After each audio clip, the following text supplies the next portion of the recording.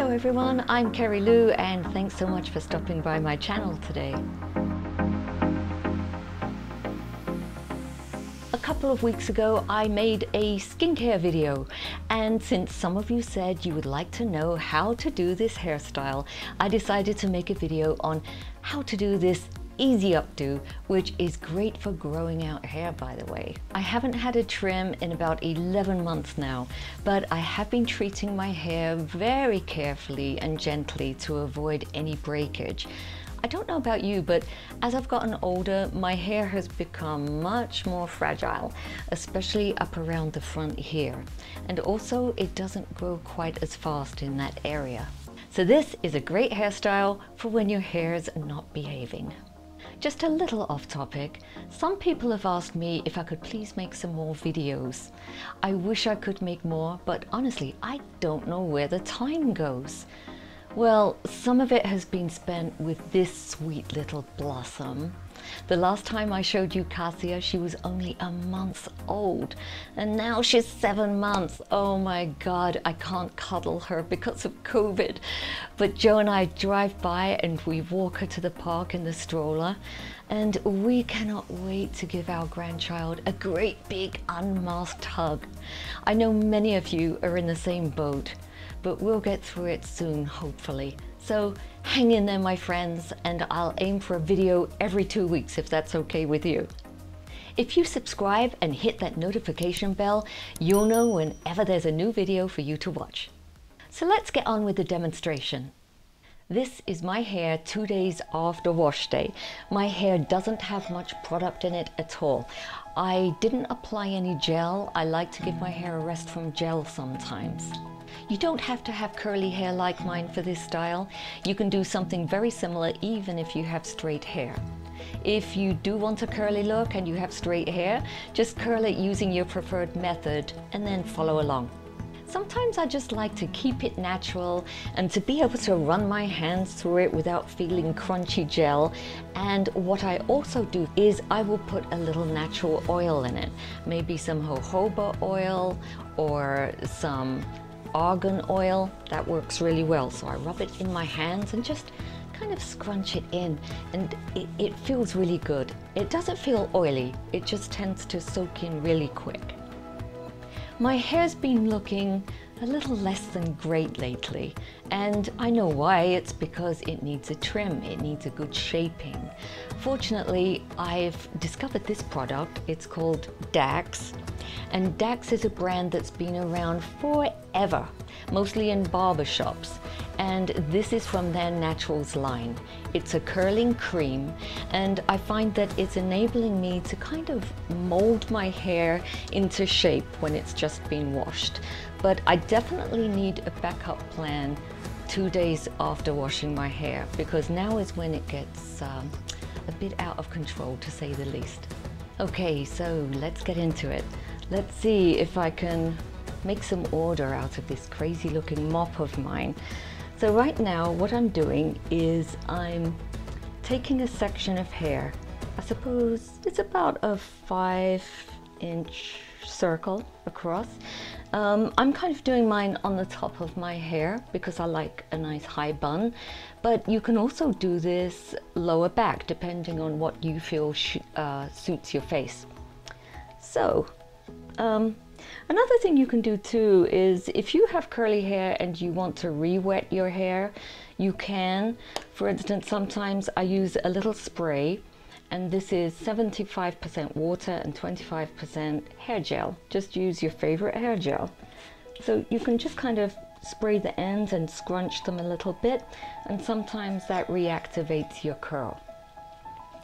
Today I'm going to use this silk scrunchie to secure the ponytail, but feel free to use a smaller one in whatever color you like. Something that blends with your hair would be good. And you can even use one of these, my little friend here. Hello, hello. This is like a hair scrunchie. So if your hair's on the thin side, feel free to use one of these. They're pretty inexpensive. I think they're about $7 from Amazon. So I was using this when my hair was growing out, and it really confused people. They thought my hair had like grown overnight. So I'm not going to use that today though, because it can actually make my hair look a little too big, if that's possible even. Okay, so we're going to give this a few turns. Quite a few, because my hair's not that thick. I make it look thick though. See? It's like a little Pebbles ponytail. You know Pebbles from the Flintstones? Okay, now I'm going to take my hair section by section, starting with the front. And I'm going to use a little more of this formula right here. And I'm just going to run my hands through it, like that. Maybe a little bit more in the back. If you have thin hair, you can even use like a little Toppix at the root. Toppix is something that colors your scalp so that if you're creating little parts, your hair won't look quite as thin. Another thing you can do is you can give your hair a little teasing at the root here. That's it, you know, if your hair needs it. Some people like bigger hair. Actually, I kind of like that, even though my hair isn't too thin. Now I'm going to put a bobby pin there. I'm going to use this bumpy side down because that's how they hold best. Although sometimes that kind of pulls on my hair, so I change my mind and I do it bumpy side up.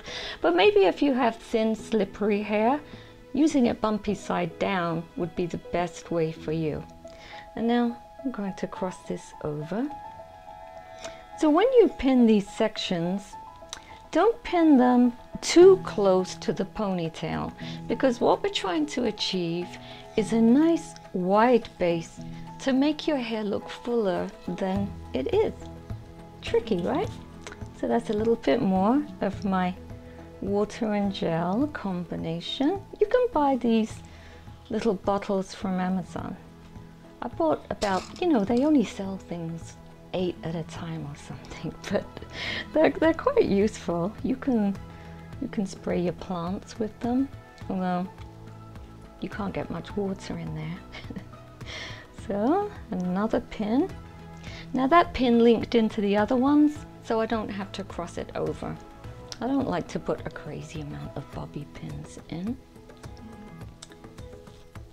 You can even make this higher if you like. When you've done it a few times, you get an idea on where it suits you best. The first time we do anything, you're not going to get perfection, and that's okay. The most important thing is that you try something new, perhaps. So we're going to work all our way around.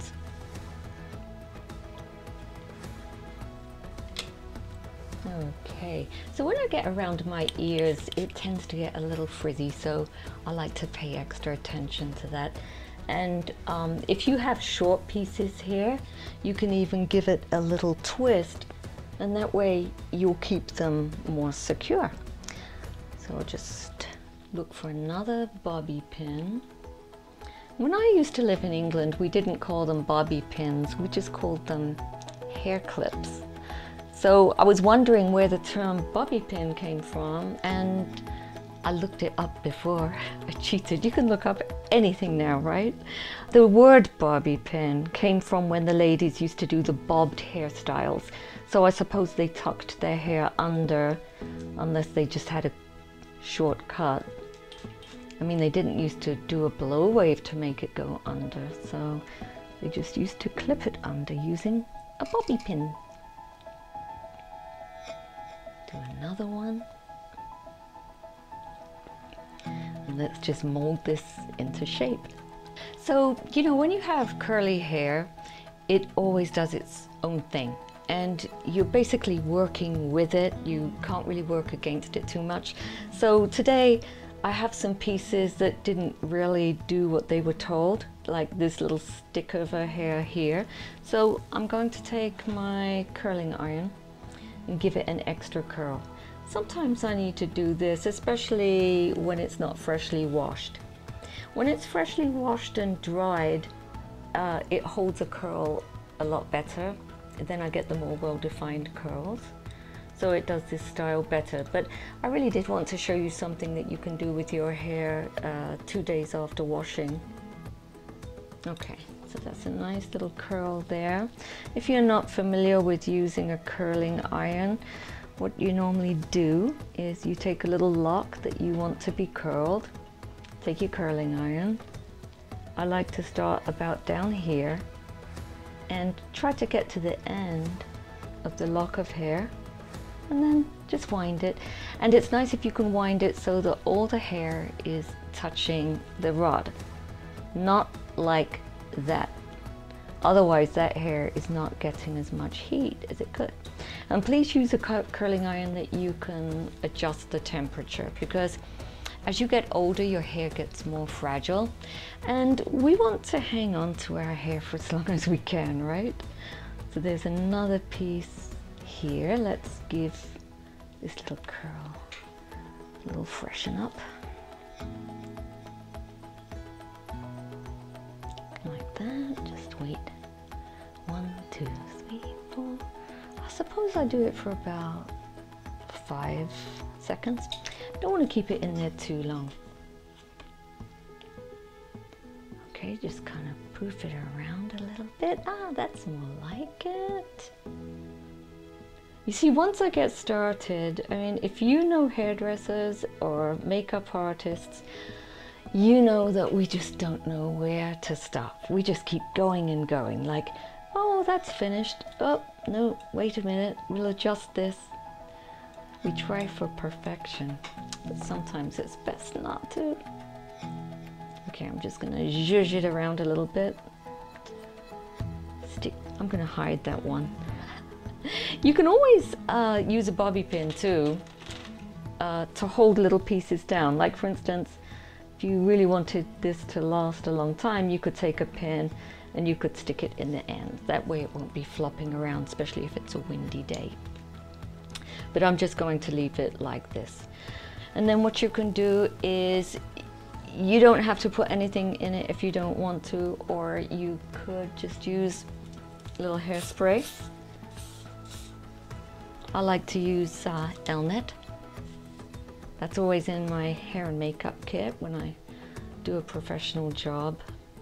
It doesn't build up and it's not sticky. That's why I like it. It's nice to work with. You see, I can spray it and I can still move it around a little bit. And then you just kind of make sure it's symmetrical. Sometimes these sides get on my nerves. They get a little bit fuzzy. I have old school photos of myself, and it's like I've got these sideburns that are fuzzy and out of control because, oh, poor things, we didn't have hair gel or anything to help us with our hair then, right? So I'm getting a little of this. Can any of you remember some products from like the 70s or 80s? Because I'm 63, so back when I was young, there was Dippity-Doo, and I still remember the commercial. Dippity-Doo, new for you. I mean, I think it's because the commercials, they lasted for a long time. They had the same commercials for years, so you tend to remember them more. Okay, so I think that's looking better. So this is the finished result. What do you think? I hope you like it. So this is a very time-efficient hairstyle change. It took me about 8 minutes. I went from a messy mop of hair to kind of casual elegance.